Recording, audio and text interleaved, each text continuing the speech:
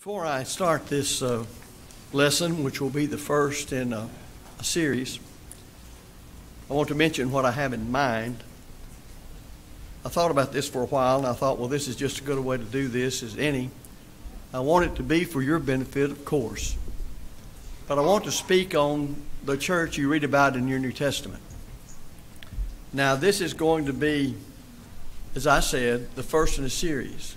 But I'm also presenting it so it can be, and it's recorded, viewed by people who are not members of the church, who don't understand what the Bible teaches about the Lord's church. So with that in mind, as we go through these studies over the next several weeks, we want to deal with the first installment in this series of studies. We're going to talk about a church today that is the Lord's church. And we will appeal to the Bible in general and specifically the New Testament, because it is the last will and testament of Jesus Christ.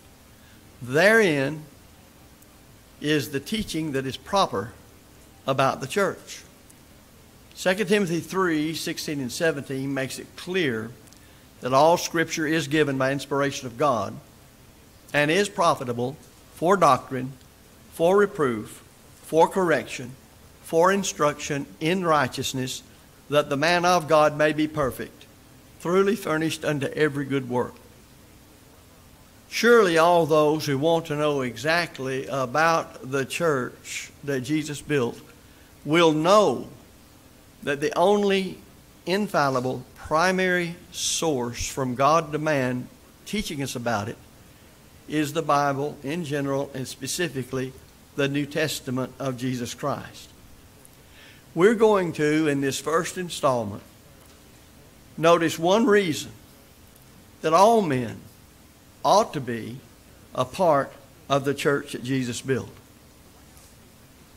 I will refer to that church as the New Testament refers to it, as the church of Christ. And I will define that term as the New Testament defines it. Now, is that the only term of designation existent in the New Testament that references the church? Well, no, it is not. But when we read in Romans 16, verse 16, Paul, writing by inspiration of the church at Rome, the churches of Christ salute you, then we know that's an inspired way, expression of referring to the church, the realm of the saved, and to the one who saved it, Jesus Christ, and the one who built it, Matthew 16 and verse 18. The church that in your own Bible you can read about. It began in Acts chapter 2. And as this series of studies goes on, we'll understand better about several of those things. Now, if you're not a member of the Church of Christ, as the Bible defines, explains being a member of the Church of Christ, but you are a member of another religious organization, then I simply challenge your mind and ask you, why? Why are you a member of it? Is it because your dad or your mom or some family member were members or are members of it? Is it because it's the closest group, religious group, to your house? Maybe it's because you have a close friend that's a member of it. Or maybe, just maybe, it has the nicest building anywhere around you. Is it because its system of faith and practice, that is the church of which you are a member, does not disturb your way of life? In fact, what they teach makes you feel comfortable in whatever you're thinking or saying or doing. There is some reason or reasons that you are a member Or I might say to those who are not members, you're not a member of the church of which you're a part of, or why you're not a part of it. Don't you think that if you claim God as your Father and Christ as your Savior, or if you at least verbally say such, you will admit it, you will confess it, that it's to the Bible and the Bible only that you want to go to learn about the church? There are some members of a church who are members and they don't even know why. And if you were to ask them, it would sort of be like the wife who, in preparing a ham and cooking it, always cut off the shank portion or the end of the ham before putting it into the pan to cook it. Well, her husband noticed that she was doing that, and he put the question to her about, well, why are you cutting off the end of the ham? And she thought for a moment and realized that's just the way she'd been taught to do it. So she said, well, my mama taught me, so I'll go to her because that's what she always did. So she went to her and posed that question. Why did you cut it off? And she was a bit perplexed and said, well, I don't know, but I'll go to your grandmother and ask her. The grandmother listened to the question. She said, well, the pan I had wasn't long enough for the ham, so I just cut the end of it off to make it fit. So from then on, a tradition began, and though they didn't know why they did it, though they had pans plenty big enough to hold the whole thing, they just cut the end of the ham off every time they cooked it and really did not know the reason why. Well, there are a lot of folks out there like that on a number of things. If your member or your neighbor were to ask you, and now I speak to my brethren, why you were a member of the Lord's church, the church of which you read about in the Bible, could you give them a biblical reason? Or maybe you're just a member because you always cut the end of the ham off. I have long contended a great many people are members of the Lord's church because that's the only church they ever knew. They never sat down and studied from the Scriptures and built their own faith on a thus saith the Lord proposition regarding anything they do religiously. It's just what they always did. Of course, when that happens for anybody, when trying times come, when sacrifices are called for, when pain is involved, they don't have their own personal faith. It's never been built up. They don't study the Bible like they ought to. They may admit it, but they don't change. Thus, they don't understand the church or anything about the church, especially why they're members of it and what they ought to be doing as a member. Well, we hope that in this series of studies that we'll see the reason to have the truth of God behind what we believe about the church of which we're a member.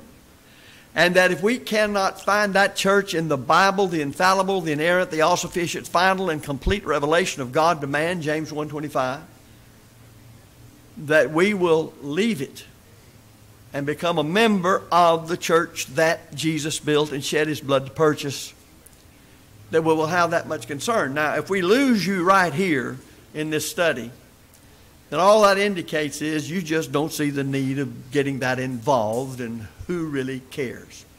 Well, I'll say this about that attitude. It's certainly characteristic of most in the United States when it comes to religion. But the majority rarely is right when it comes to religious matters. If our neighbor were to ask us about why we were members, would we call to mind immediately the inspired Peter's writing in 1 Peter 3:15, but sanctify the Lord God in your hearts, and be ready always to give an answer to every man that asketh you a reason of the hope that is in you. Of course, that presupposes you do have the hope of heaven in you. And then he says, do it with meekness, an attitude of submission to properly constituted authority, and fear, proper all reverence and fear of God.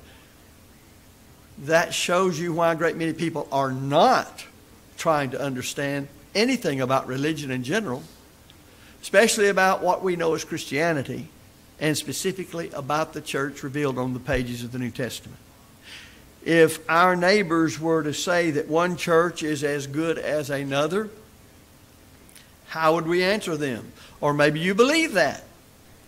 If you believe that, where did you learn it? Did you learn that from the word of Jesus Christ, who built the church and who purchased it with his blood? Well, over the next several lessons, we're going to be looking at why you should be a member of the Church of Christ. As that term, and I cannot overly emphasize this, is defined and used in the New Testament, realizing there are other terms that show the relationship of the Savior to those he saved and of those saved to the one that saved them. Because you see, there is no proper name like your surname that's applied to the body of Christ. They're only scriptural terms of designation. Now, we'll say more about what I'm about to say in other lessons. But each member of the church has a proper name, and that's Christian, which simply means of Christ. And thus, when we speak of the church of Christ, we're talking about those who are of Christ, and we'll even be studying how they became of Christ, or have the right and the authority of Christ to wear his name. The first thing we're going to examine in this first lesson is that you should be a member of the Church of Christ because it was founded by the scriptural builder, Jesus Christ of Nazareth. Now, there is no church that can be scriptural unless it was founded by the scriptural builder.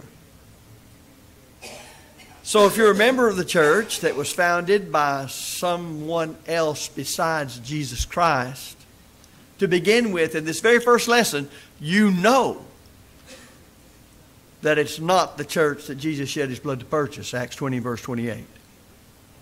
And of course, the very fact that a religious body exists is proof that it was founded by someone, but the one that belongs to Jesus was founded by Jesus. So each group will either be scriptural or unscriptural, authorized by the New Testament or not authorized by the New Testament, acceptable to God or not acceptable to God. And we see, first of all, that to be acceptable to God, it must have a scriptural builder. But it can have, and maybe most do, possess unscriptural builders. We must know who the builder was of each religious organization to know if it's scriptural. Are you interested enough to know who built the church of which you are a member? Do you care? Well, I say again, as I said a moment ago, if you really don't care, why is it that you're doing anything you're doing religiously? If a church is founded by a scriptural builder, it's very simple to conclude that then it's scriptural.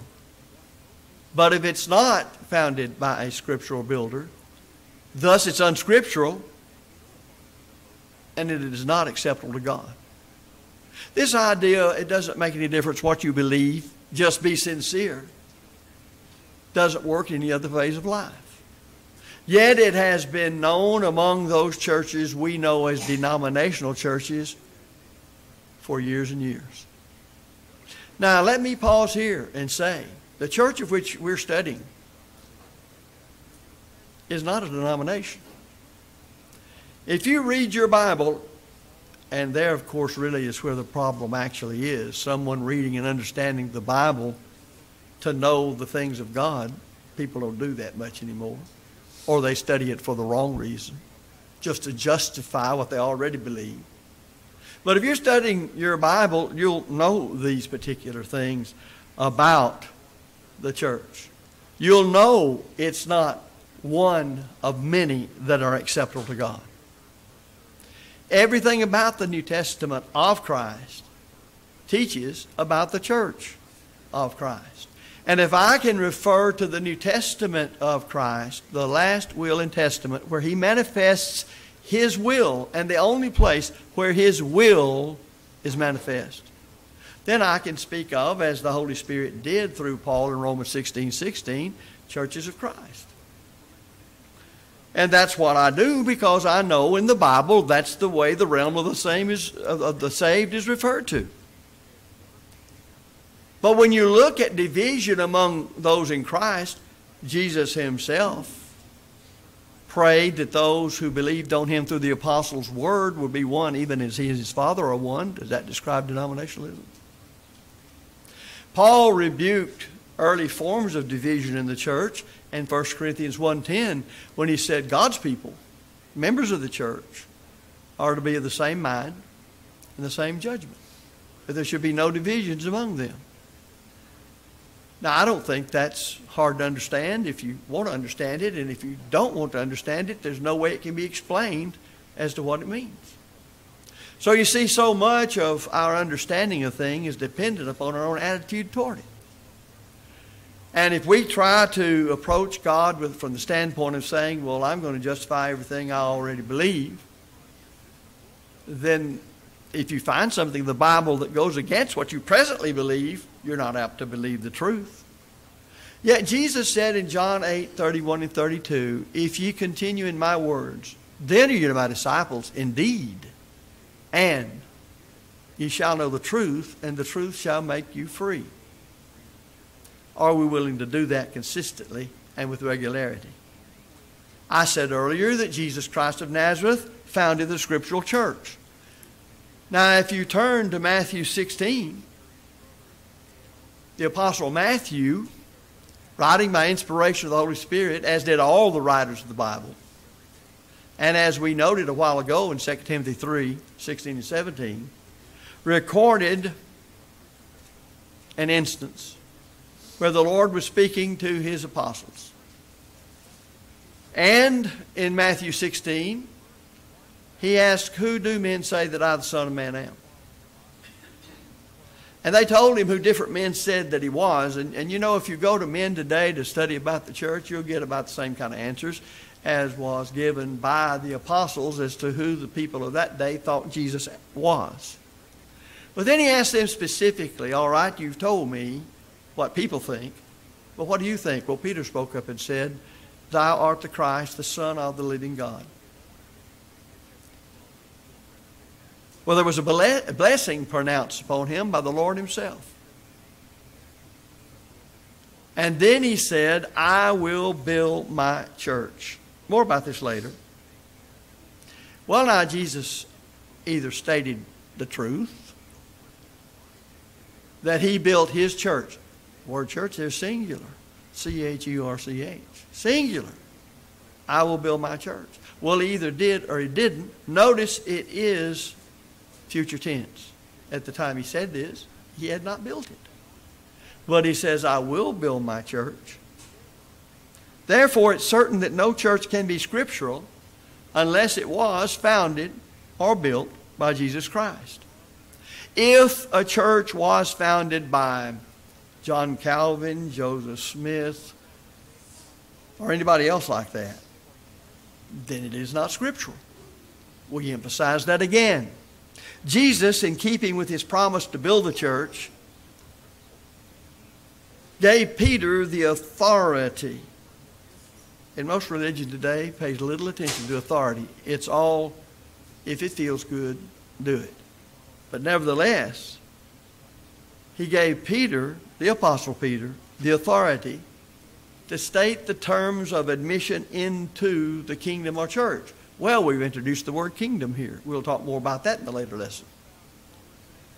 But you'll notice in Jesus' discussion with the apostles that He uses the word kingdom and church interchangeably as He speaks of the same institution. So Jesus, in keeping with His promise to build the church, gave Peter that authority. Authority for what? To state the terms of admission into the kingdom or church. And some people just say kingdom church, meaning the same thing. Now that brings up an interesting observation that we'll note here. One of the most interesting studies of the New Testament regarding the church that Jesus built is to note the different terms the Holy Spirit used to refer to the institution of the saved, the realm of the saved. And you'll find there are a number of different descriptive terms. The body of Christ, the church of God, the family of God, and so on. Again, showing, and for emphasis' sake, that it's not a proper name, but it's a descriptive term, and there are several of them. If you look at Matthew 16 and verse 19, you see where the Lord told Peter that you'll have the terms of entrance. Keys to the kingdom. A key unlocks something. A key usually unlocks a door. It permits, therefore, entrance into. It permits entrance into for the one who has the key and uses it as it ought to be used in a lock to unlock a door that allows you to enter in. So, and I will give unto thee the keys of the kingdom. He's still speaking to Peter. And whatsoever thou shalt bind on earth shall be bound in heaven, and whatsoever thou shalt loose on earth shall be loosed in heaven. Now Colossians 3 and verse 17, Paul writing to the church at Colossae, he said, whatsoever you do in word or in deed, do all in the name of the Lord Jesus, giving thanks to God and the Father by Him. When you do something in the name of the state of Texas, it's by the authority of the state of Texas. And when you do something in the name of Jesus Christ, it's by the authority of Jesus Christ. Why, Jesus said Himself in Matthew 28, all power or authority hath been given unto me in heaven and on earth. The Father gave Him that authority. He Himself said that I am the way, the truth, and the life. No man comes to the Father but by me. John chapter 14, verse 6. Thus, when you read John 14, then chapter 15, and chapter 16, you see the Lord speaking to all of the apostles regarding their work as apostles of Christ. And He pretty well says the same thing to all of them that He said to Peter right here. And so you find on that first Pentecost following the resurrection of Christ at Jerusalem, that on the apostles, after there was a sound of a rushing mighty wind that came down from heaven, no wind, but the sound of it, filled all the house where they were sitting, cloven tongues appeared unto them, the apostles, and they began to speak with other tongues as the Spirit gave them utterance. And it says that Peter, standing up with the 11, they were all preaching because they are the ambassadors of the court of heaven to earth. Through them, the King, Christ, reveals His will. And only through them. Now, consider. We learned then that on that day, people heard the gospel preached in its fullness for the first time. But remember, they had been commanded to preach the gospel to every creature. Mark 16 and verse 15. We see also that they were commanded to baptize people who believed in Christ as the Son of God. Mark 15 verse 16. And we see up until Acts chapter 2 that the church is spoken of as that which was in the future. But from Acts chapter 2 on, it's spoken of as a present reality. And when you read Peter and the rest of the apostles standing up, they all preached the gospel, and they preached it by a miracle in the languages of all the people that were there, their hometown languages, so that they would say, how hear we every man in our own tongues when we were born, these wonderful works of God. And proof was offered in the preaching of the word, the seed of the kingdom, Luke 8:11. And thus, as they were pricked in their heart due to their recognition of their sins, and they were devout religious people, they were there to do what they knew God wanted them to do under the law of Moses. That they cried out unto Peter and the rest of the apostles, men and brethren, what shall we do? Thus they're believers. He took them as those who believe in Christ, for faith comes by hearing, and hearing by the word of God, Romans 10:17. And what had they heard?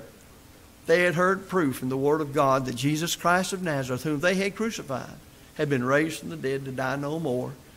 And through His authority is remission of sins preached. Thus, as believers, they were told to repent and be baptized, every one of you, in the name of Jesus Christ for the remission of sins.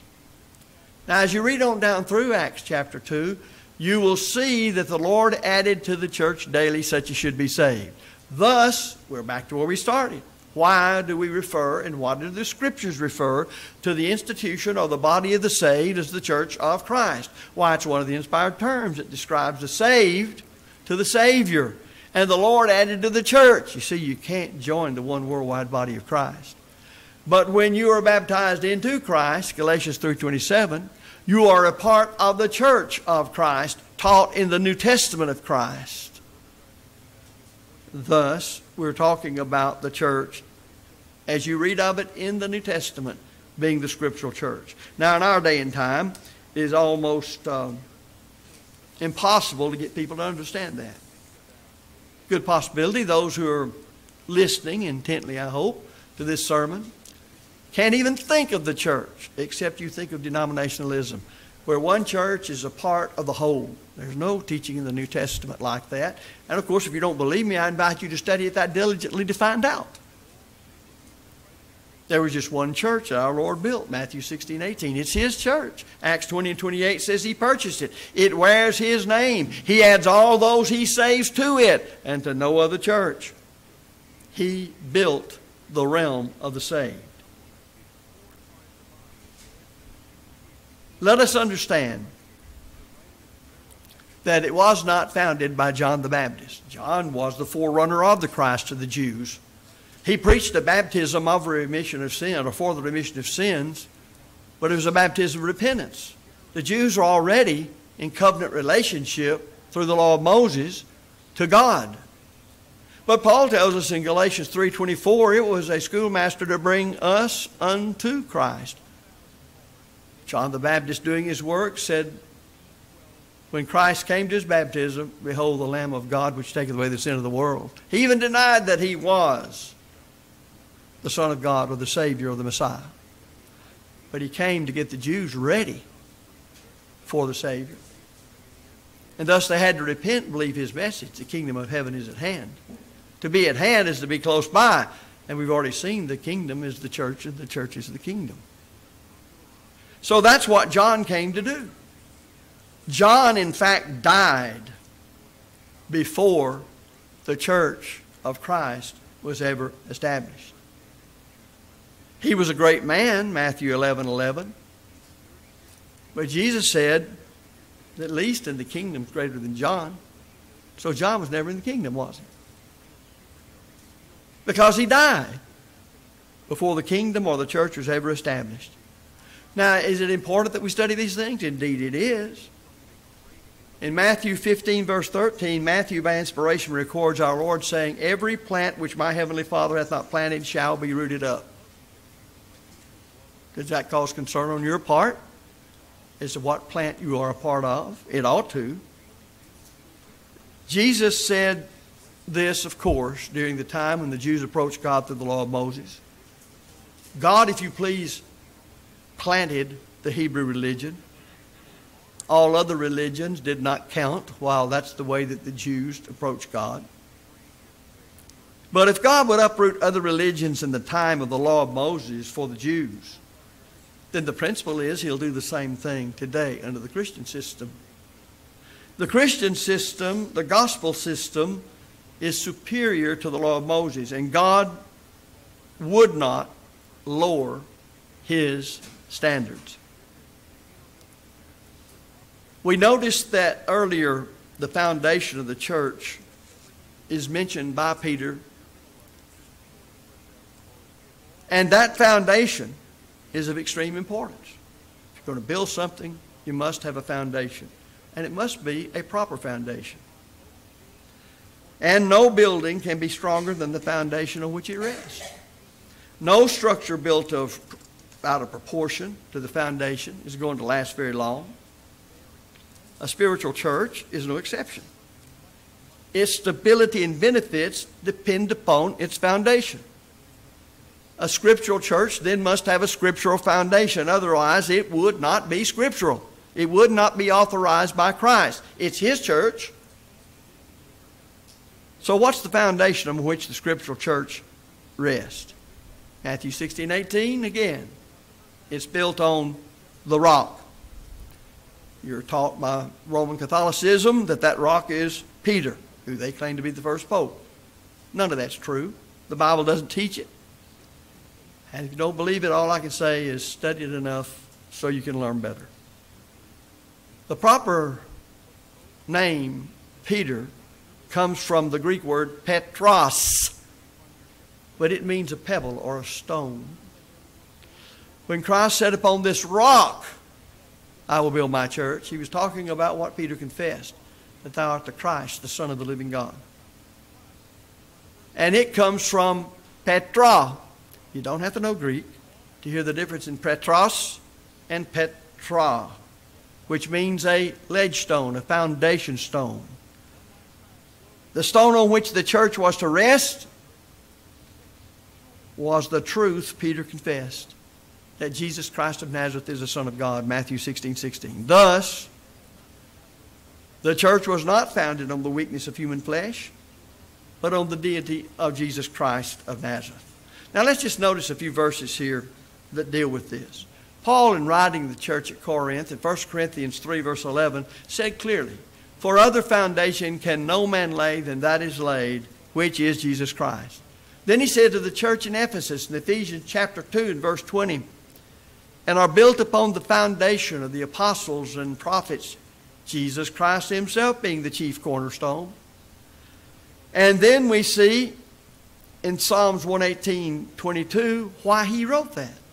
The psalmist, hundreds of years before Jesus walked this earth and before He established His church, "The stone which the builders refused is become the head stone of the corner." In Matthew 21 verse 42, Jesus Himself applied that prophecy to Himself. And then Peter, it's the Apostle Peter, the same one the Lord was speaking to in Matthew 16, applied this same prophecy to Jesus. When Luke records in Acts 4:11, "This is the stone which is set at naught of you builders, which is become the head of the corner."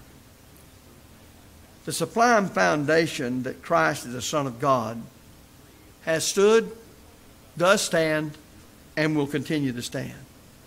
All kinds of wicked and malicious combined attacks of the opposition have not been able to change that. All kinds of infidels and atheists and modernists and skeptics have raved and ranted, contradicted, but Christ remains the only begotten Son of the living God.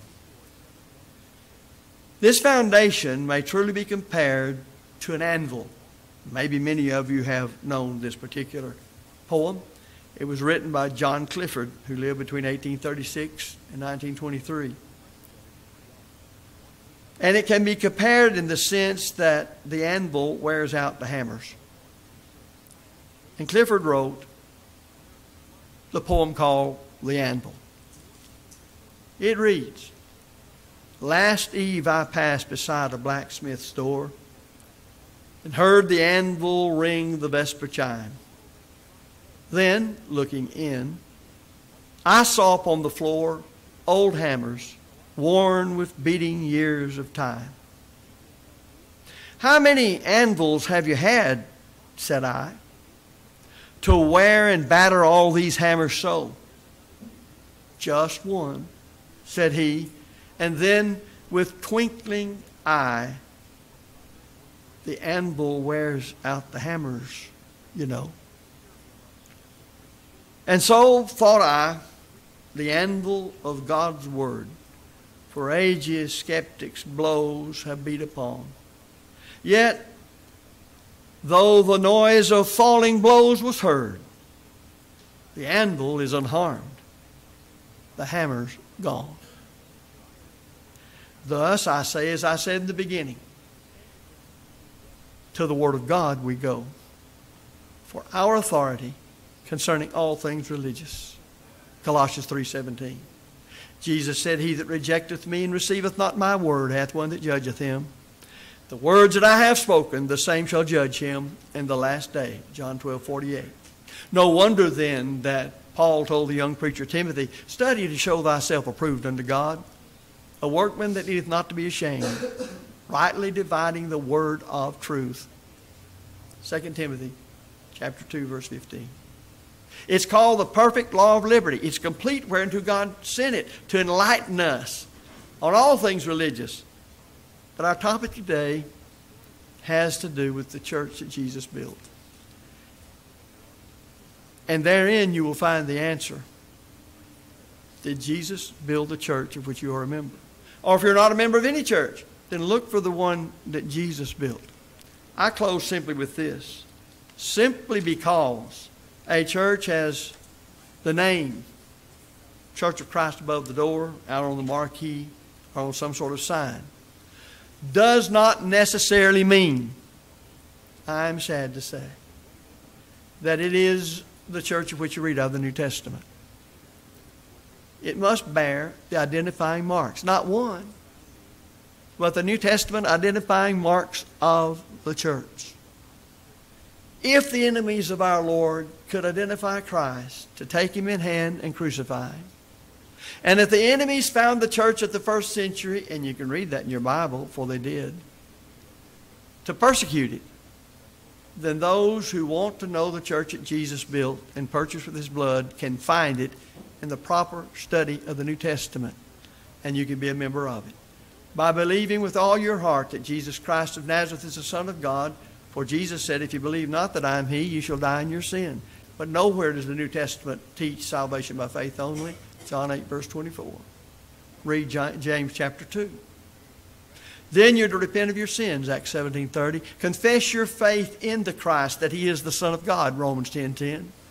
Complete your obedience to the gospel in order to become a Christian, as the Bible defines Christian, by being immersed in water by the authority of Christ, into the name of the Father, Son, and Holy Spirit, to obtain the remission of forgiveness of sins. If you do that, the Lord will add you to the church that he built. Because that's what he did, and the Word of God assures us he'll do the same for all those who want to become Christians. Nothing more, nothing less, nothing else. Members of the church of which you read about in the New Testament. If as a child of God you sin, you need to repent of those sins and confess them to God. We urge you to do so. And obey the truth, whatever your need, while together we stand and sing.